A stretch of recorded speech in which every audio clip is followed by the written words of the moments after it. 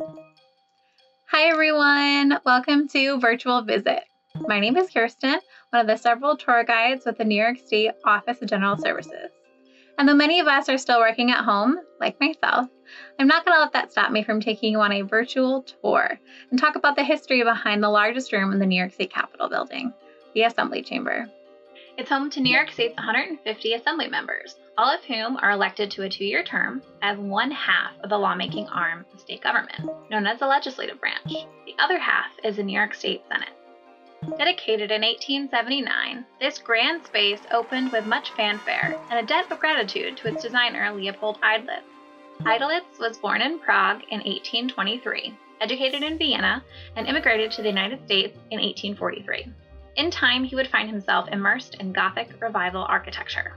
Aside from the New York State Capitol, Eidlitz's major commissions included the Brooklyn Academy of Music, New York Produce Exchange, and the Tweed Courthouse. Eidlitz designed the Assembly Chamber in a Moorish Gothic style featuring a magnificent groined vaulted sandstone ceiling that rose 56 feet from the floor to the apex.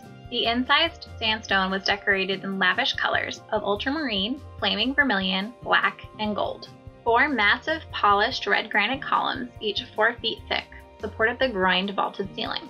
Natural light streamed into the chamber through large clear and stained glass windows located on the north and south walls. The furniture, also designed by Eidlitz, featured solid mahogany and elegant red leather. However, the crowning achievement of the original Assembly Chamber were the 2 beautiful murals in the upper walls, high above the members' desks. Painted on the bare sandstone by renowned American artist William Morris Hunt, these 40-foot murals were entitled The Discoverer and The Flight of Night. Hunt's murals placed him at the forefront of the American mural movement at the turn of the 20th century. The sandstone walls and ceiling's hard surfaces created incredibly poor acoustics in the Assembly Chamber. That wasn't the only problem. Not long after the chamber officially opened, members began finding dust and small pieces of stone on their desks. Within a year, a fractured stone rib was discovered in the ceiling. Eidlitz returned to Albany to oversee the repair work. The damaged stone, weighing 1 ton, was cut out and 60 tons of stone and brick were placed above the arch to relieve unequal pressure. Throughout the 1880s, several investigations delved into the cause of the structural failure. Finally, in 1888, it was decided that the central vault be removed and replaced with a flat coffered oak ceiling.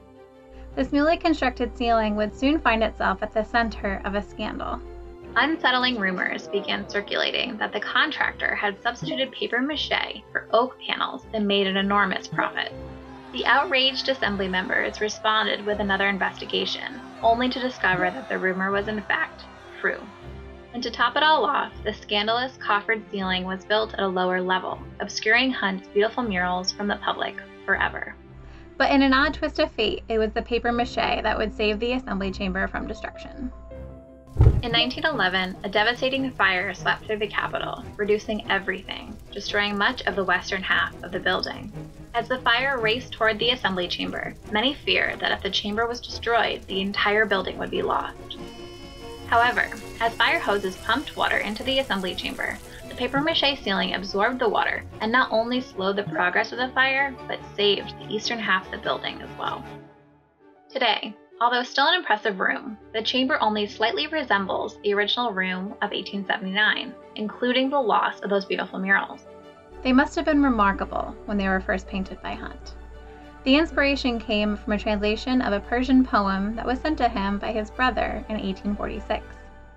The Flight of Night depicts Anahita, Persian moon goddess, literally fleeing the night and racing toward the rising sun. She is led by a trusted guide and 3 powerful steeds. To some, this symbolizes the night before the dawn of civilization. The second mural, The Discoverer, appears more of a tribute to exploration. Columbus sailing out into the unknown, following the setting sun.